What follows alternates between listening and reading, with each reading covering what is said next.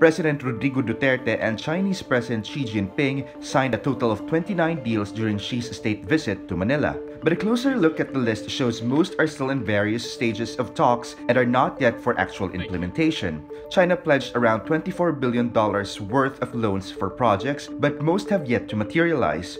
Data from the National Economic and Development Authority show traditional partners like Japan have provided the most official development assistance grants. Critics question whether Duterte's sweet talk is paying off given the slow pace of securing Chinese loans. But Finance Secretary Carlos Dominguez says they started almost from scratch in securing funds for the infrastructure push.